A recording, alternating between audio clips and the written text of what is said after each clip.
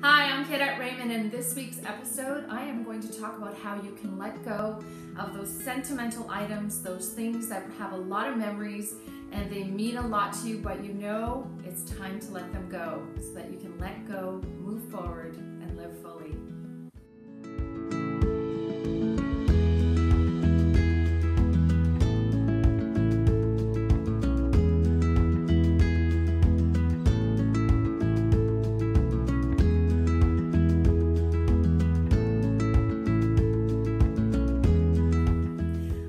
Welcome to this week's episode. This is a heavy one. This is something that I deal with all the time with my clients.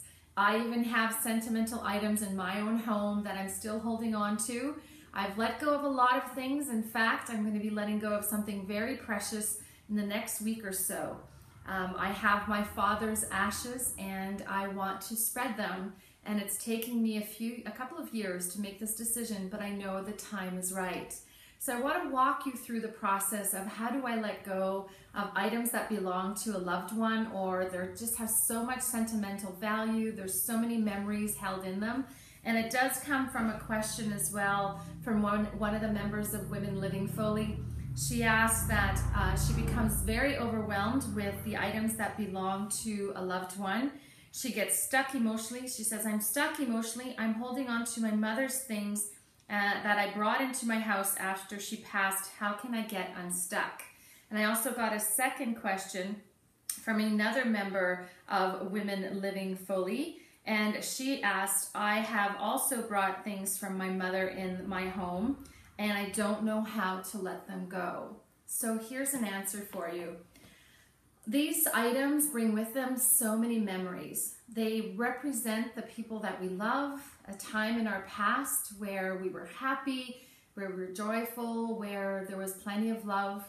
And when somebody passes away and we have their things, we feel an obligation, a responsibility to keep their items, to honor them.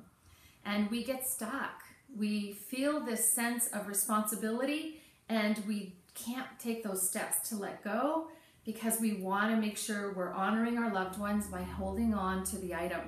However, your loved one would not want you to be overwhelmed or feeling responsible for this and having shame or regret and wanting to let it go. Your loved one would want you to continue to live fully, to be happy, and it's okay to let go of some things. I'm going to use a client story that I share from the stage all the time. I had two sisters and a mom who were moving into one home. They were downsizing together due to the circumstances of their lives, and we were now at the decluttering of the garage part of the process. And there was a filing cabinet in this garage, a 3-door yellow filing cabinet. You and I would look at the filing cabinet and think it's just a filing cabinet, but for these two sisters, it represented their father. They hadn't been using the filing cabinet since he passed away 3 years before. They were holding on to the filing cabinet because it represented their father. It represented his memories, their memories of him. And they wanted to honor him by keeping the filing cabinet. But they had no space for it. They weren't using it. So the solution was to offer taking a photograph of the filing cabinet, framing it, and putting that photo on each of their desks. And that worked for them. You don't necessarily have to keep an object to honor your loved ones. You can take a photograph, you can take a piece of it, you can transform it into a pillow or a quilt, or if it's a piece of clothing. There's so many things you can do. You can check online.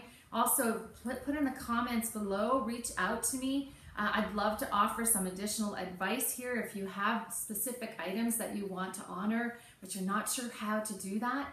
I'd be happy to offer you some guidance. And please, the other side of this is you don't have to do it alone. You can call on me and my teams to help you. If you live outside this area, I can certainly help you using technology. I'm here to help. I'm here because I want to help you to let go so that you can move forward and live fully. I look forward to hearing from you. Have a great week.